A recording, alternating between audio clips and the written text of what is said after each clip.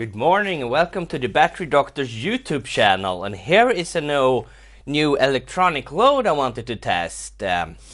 We usually have these loads we have been using for a while. I like them because it actually tells the capacity very accurate, and this one has dual fans, which I think is good. And yeah, we were running them almost daily and testing so many batteries and having good results. So why would I buy another 150 watt load? The big problem with this is that it can just reach 150 watts. And in this particular model, it says that you can reach 180 watts, but then it burns up. The MOSFET burns up. So we have to manually adjust the maximum watt to 150 and then it cuts off. Also, the original power adapter is really bad, and it comes with really poor wires, so we have to do our own. Yeah, it works if you know how to use it. If you don't know how to use it, you will short circuit it and have to buy a new one. So we saw this on some other YouTube channel, or if it just appeared at ALIEXPRESS, like stuff usually do. And I'm already super impressed by this, and that is just because of the packaging. I've never seen something like this from China that is low cost. Just look at this box, it's perfectly fitted for the thing inside, and it has a strip that you remove to open it up. And it also has a clear label and no of that ugly Chinese yellow tape on it. And it says both in English and Chinese. So I'm already super impressed. I already open it up and have a look.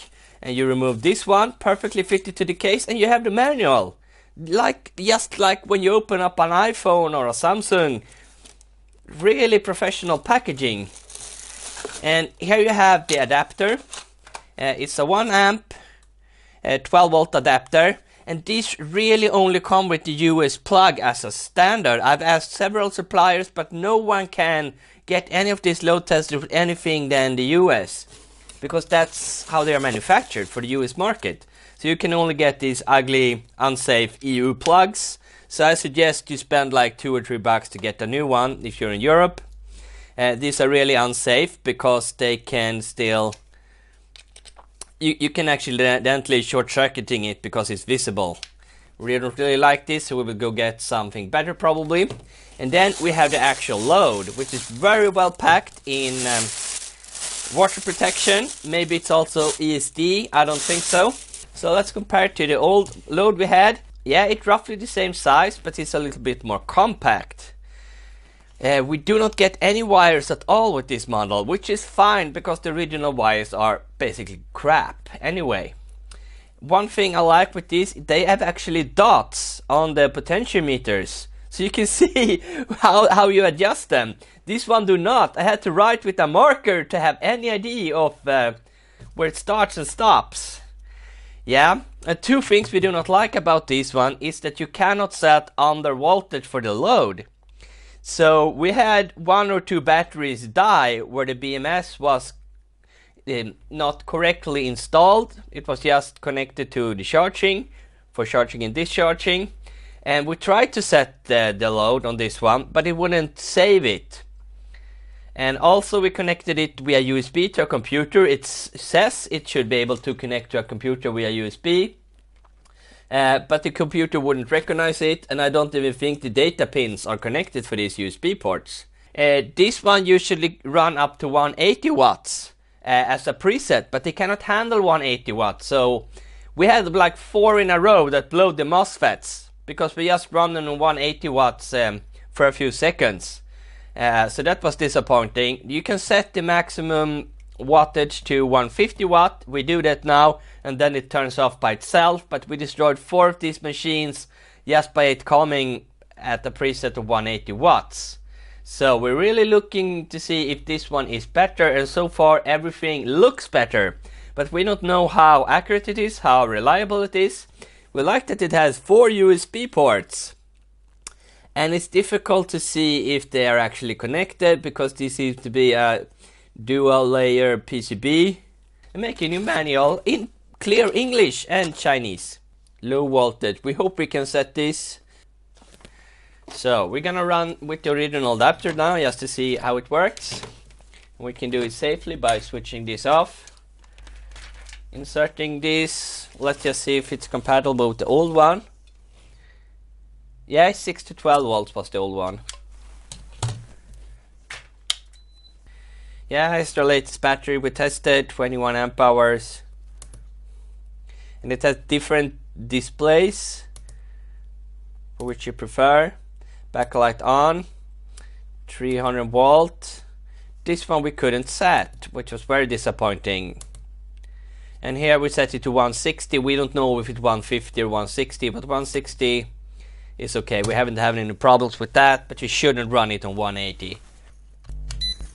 It actually says do-it-yourself more logo and website, and they have capacity tested this. That's nice. We also think they capacity test these because they come with spooky data, and they have tested it 1 amp hour. That's nice. For 7 minutes they've been testing this. That's really nice. And we bought these copper ones, which is far better than the aluminium ones, because we like them to be small and isolated so we can fit into contacts. So using copper is really good. And I'm gonna have short wires for this one, and I have this small kind of fuse, 20 amps. That would be fine for this machine. That can run up to 10.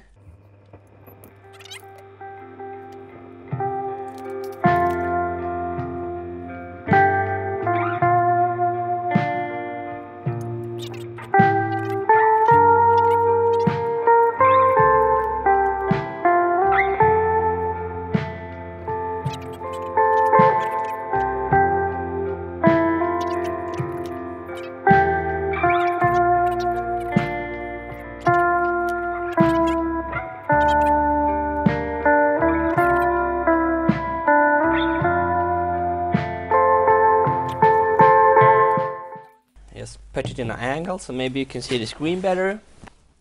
Yeah, we'll have to do. And we will connect it to this 60 volt battery. We won't do a full capacity test now on screen. We will just connect it and see how much it sounds. And 66.2, it's almost fully charged. Yeah, these are a little big, but sometimes you can slide them over the isolation. 66.5. I'll try and reset it, which you usually do by holding in the button. Yeah, it's reset. It changed menu as well. Yeah, it seems to be having the same type of display.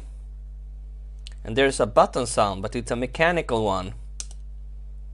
Backlight on. Over voltage. Here we want to set it.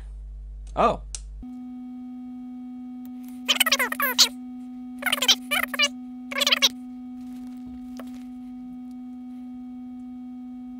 Oh, perfect. Yeah, we will go to the next menu, 10 amps. It's set to 150 watts, that's really good. So, we're ready to run. We will see how much amps the course will do. And one problem with the old one is that it didn't react until we were at like 50% rotation.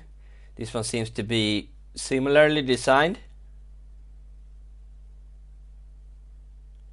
Here, we actually had half rotation before it started to notice. And the fan is not running because it's not hot.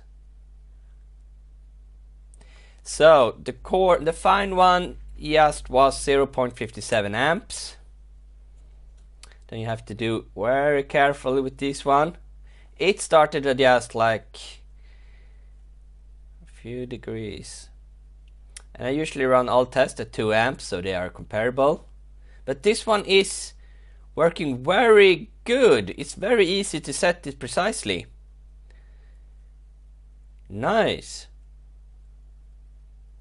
So, and as you can see, the degree of the MOSFET is rising to 27. I don't know when it turned. I don't really like that it's not making a sound, because I don't feel like it's on. Yeah, the MOSFET is 34. Are you gonna swish? Come on now. And one good thing with this one is that the lights actually turned on when there was a load. Running 137 watts. We're gonna increase. Now it turns on at 40 degrees. Nice. Very nice fan. It's not a noctua, but it's running pretty silent.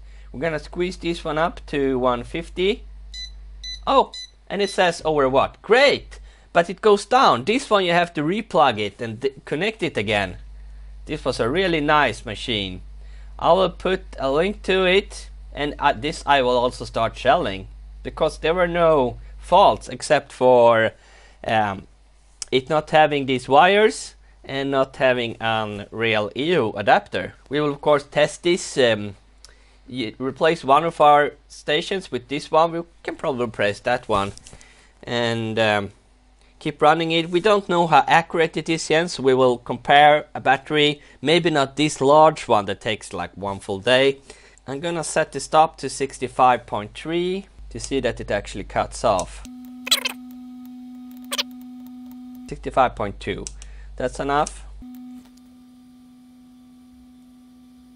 So I will actually leave it on, and you guys can tell me if it stops, and I will get some more Java.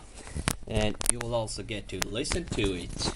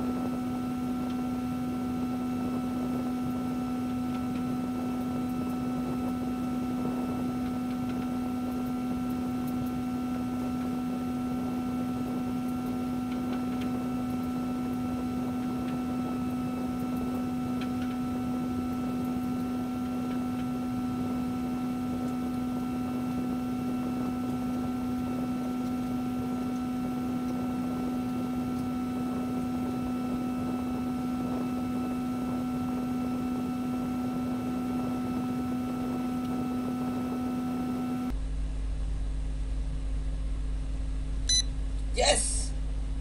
It actually shut off! That's good. It started right away, but that's because it released the voltage and it will actually protect the battery. Nice!